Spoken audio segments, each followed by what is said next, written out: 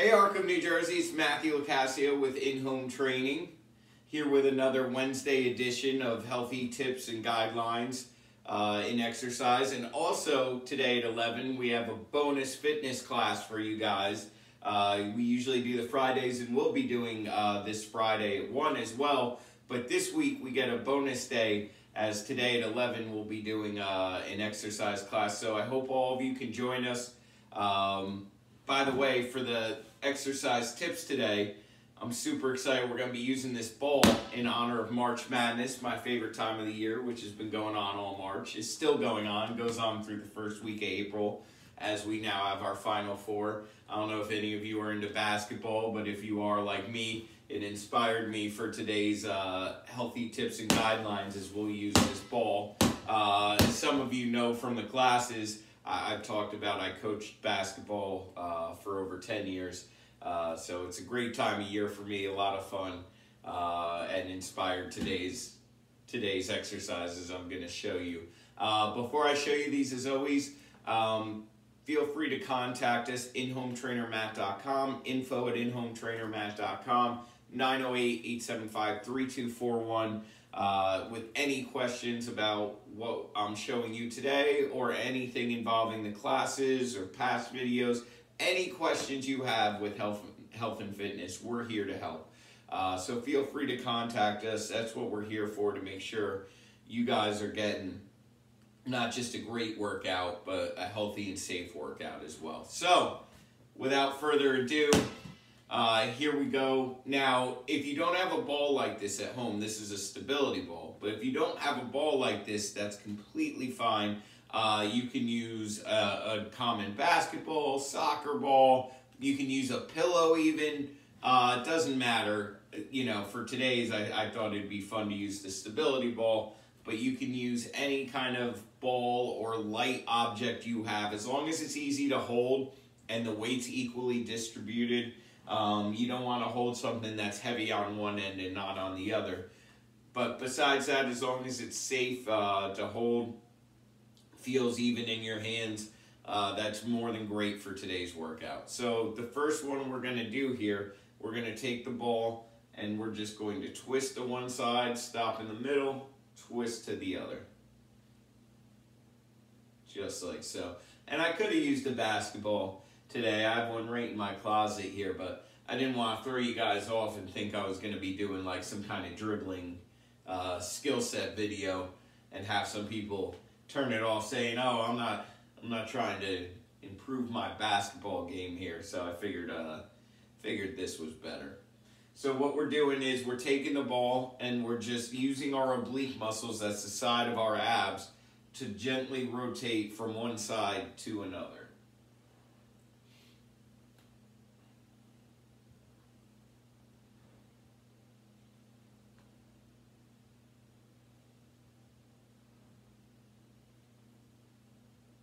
Just like this. And again, not exaggerated. I'm going to where I feel comfortable. I'm keeping my knees bent, shoulder width apart, and I'm just using my oblique muscles again to rotate from one side back to the middle and the other side. We want to stop in the middle, that way we're not using our momentum to turn as I'm doing here. We're using our core muscles to control the movement in both directions. Okay. Next one we're going to do, same kind of motion, but now we're going up over the head. You guys know this one. Hip to hip.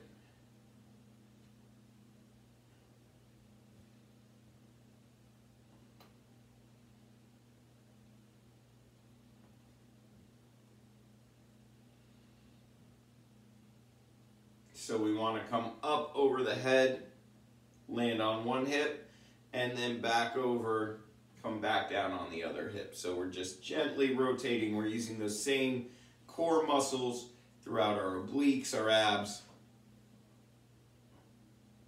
Nice and slow. You should see the ball come up over your head, follow it with your eyes and torso, and up to the other side. Good.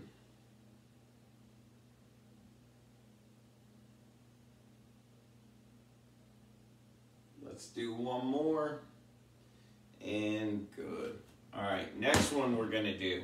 Now, if you got a big ball like this, you're gonna have to widen your legs. And remember, sitting, you can do these same exercises. Now, this next one, if you're seated, you're just going to bend in your chair and come up to chest level. If you're standing, you're gonna take the ball all the way through your legs and up to chest level. So I'm going down through my legs and up to chest level. Down through my legs, up to chest level.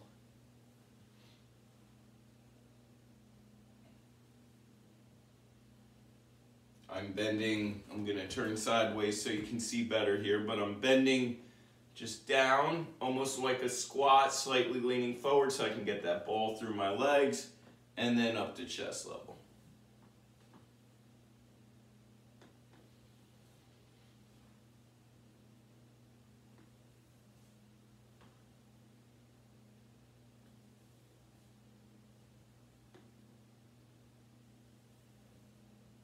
Nice and slow, again, controlled. We're not using momentum, we're not swinging back and forth like this.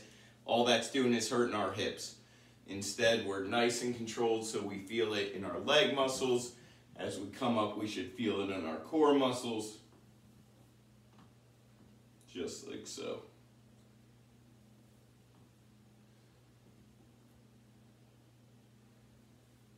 Let's do 2 more. 1 and 2. Good. All right, guys. Next one we're gonna do, we're gonna hold the ball no matter the size of it.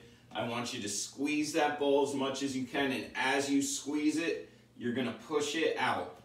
So I'm gonna push the ball straight out like so. Bring it back in, squeezing it. Squeezing the ball so that we feel it in our triceps, which is our arms. Feel it a little bit in your chest and your back. Squeeze slowly, bring it out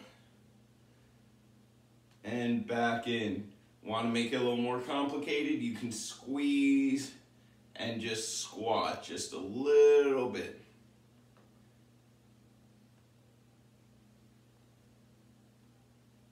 Just like so.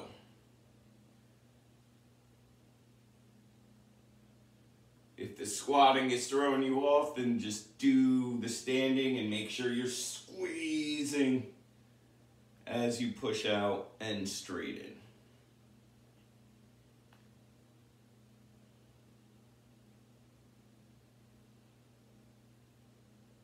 Two more. Do a squat one for the last one. Good. Just remember, guys, again, no matter the size of the ball on that, as you slowly push out, squeeze it to really get those arms and that those chest muscles activated. All right, last one I'm going to show you guys. We're going to use the wall over here. So what we're going to do, again, doesn't matter what size ball you have, you're going to gently roll it up the wall and then gently roll it back down. What this does is it activates the back muscles. It also gives you a nice stretch in the back. The further you can get it up the wall, the more of a stretch you're going to get.